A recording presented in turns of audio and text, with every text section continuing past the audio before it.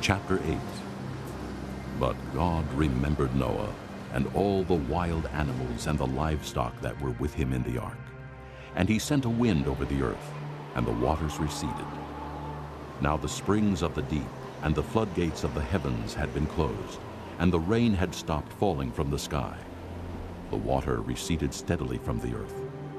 At the end of the 150 days the water had gone down, and on the 17th day of the 7th month the ark came to rest on the mountains of Ararat.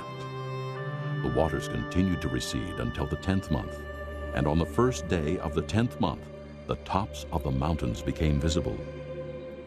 After 40 days, Noah opened the window he had made in the ark and sent out a raven, and it kept flying back and forth until the water had dried up from the earth. Then he sent out a dove to see if the water had receded from the surface of the ground. But the dove could find no place to set its feet, because there was water over all the surface of the earth. So it returned to Noah in the ark. He reached out his hand and took the dove and brought it back to himself in the ark. He waited 7 more days and again sent out the dove from the ark. When the dove returned to him in the evening, there in its beak was a freshly plucked olive leaf. Then Noah knew that the water had receded from the earth. He waited 7 more days and sent the dove out again, but this time it did not return to him. By the first day of the first month of Noah's 601st year, the water had dried up from the earth. Noah then removed the covering from the ark and saw that the surface of the ground was dry.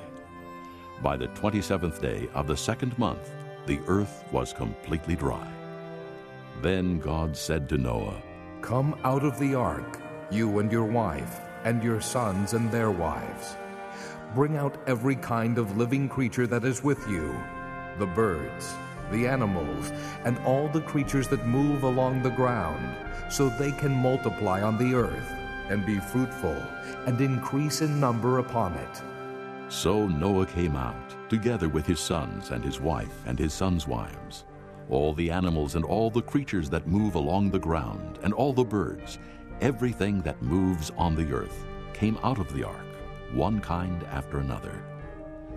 Then Noah built an altar to the Lord, and taking some of all the clean animals and clean birds, he sacrificed burnt offerings on it. The Lord smelled the pleasing aroma and said in his heart, "Never again will I curse the ground because of man, even though every inclination of his heart is evil from childhood. And never again will I destroy all living creatures as I have done. As long as the earth endures, seed time and harvest, cold and heat, summer and winter, day and night will never cease."